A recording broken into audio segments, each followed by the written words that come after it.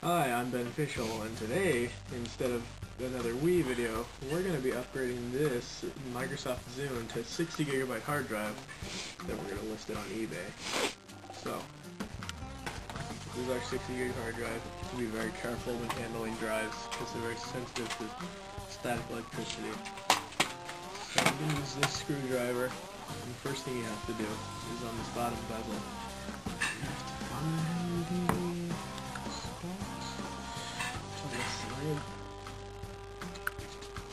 pry it up like this.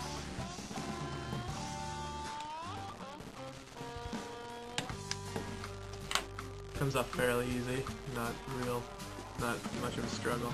There's 2 Phillips screws left there. That's what we gotta get out before we can open up the device. Pretty tiny, so it's important not to lose them.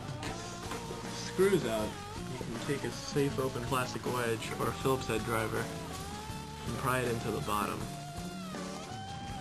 It's pretty easy to do, but you don't want to start at the top because you might end up ripping off the headphone jack. So just wiggle the wedge in there, and the side will eventually pop up like this. At that point you can just grab onto it and start to wiggle it off. So just give me a minute.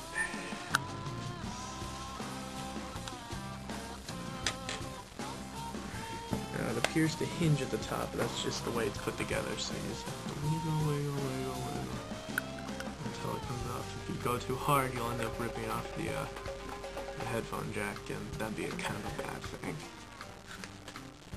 Alright, it's the inside.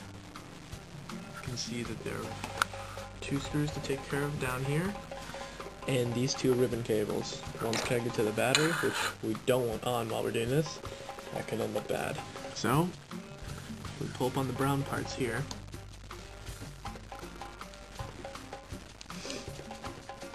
To release the cables. So we can remove the battery, set that aside.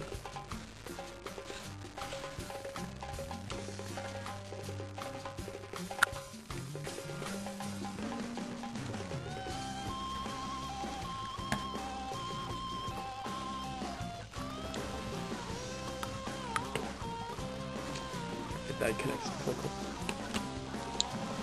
We'll take our Phillips.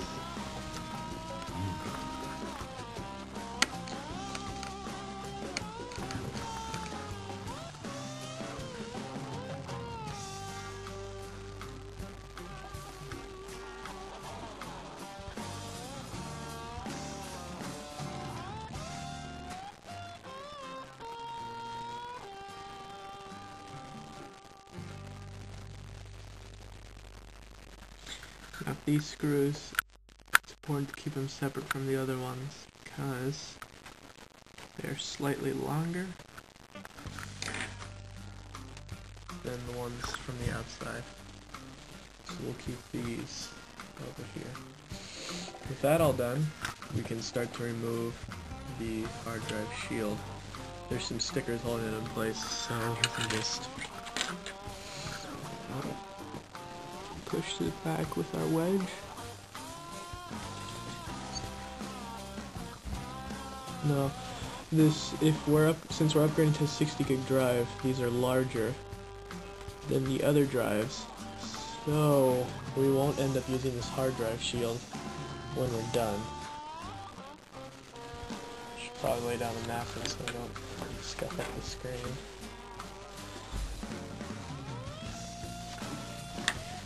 Don't be intimidated by this copper appearance. It's really just metal tape. It's nothing more. It's not anything important.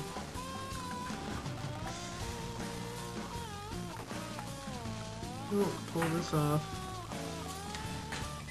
We can just discard this over here. And then there's these 2 copper stickers on the side. You can get to work on those. Again, with the wedge. You can do it with your fingernail, but it's a bit harder, so I wouldn't actually recommend it that way.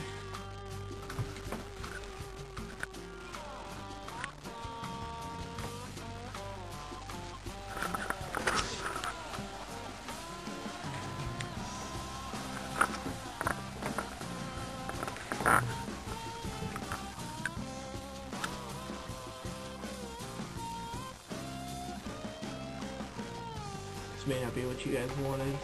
I promise I'll have a Wii video soon again. Although I should be able to play with one by now.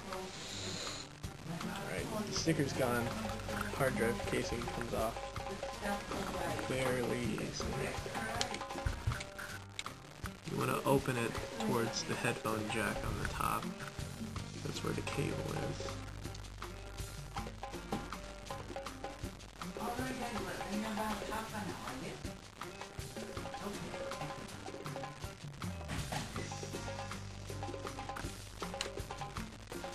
Alright, so we lay it out.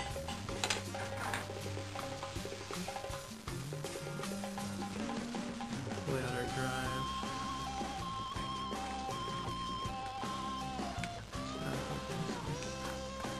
We lay out the drive casing like this. Now, there's remnants of these copper screws. We should probably get these out. I'll do that later. What you want to pay attention to now is removing the old hard drive, which in this case is dead, from the protective casing. So we peel back the stickers, and then we can take our wedge to the black plastic, and just it comes off real easy. This drive is dead, so I'll probably be carrying it around like a trophy. Increasing the drive capacity to 60 or 80 gigs is pretty cheap, especially if you buy the drives and the Zune off of eBay. But you could end up paying less than a video iPod, and you get a larger screen. So I would highly recommend that kind of a modification. So, now that we've got that off, we can pull the hard drive off of the metal case. A little wiggling. Metal bumpers.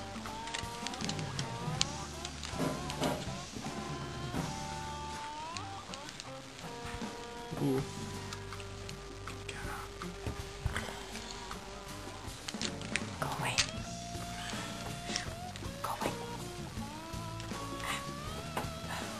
These rubber bumpers are going to have to come off. You'll have to cut them to use the new larger drive.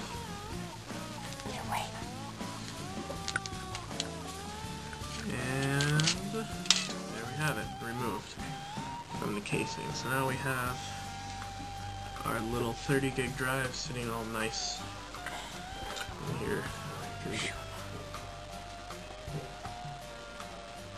Oh, my cat wishes to play. Well,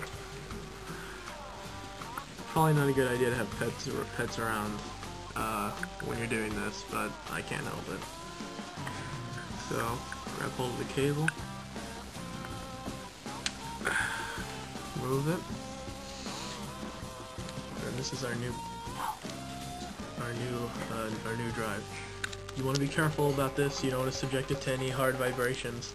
I got this from the eBay vendor, Online Drives. They gave it to me for $105. That's way cheaper. That's way cheaper than iPod mods, so it's a good deal. Pull the sticker off, and out comes the drive. Now this drive, Toshiba MK6008GAH, is designed to work in all the portable electronics that Toshiba manufactures. So that would include the Gigabit S, the iPod video, and this. But because of the larger size and the relatively close-in spacing of the Zune back, you're gonna have to remove all this extra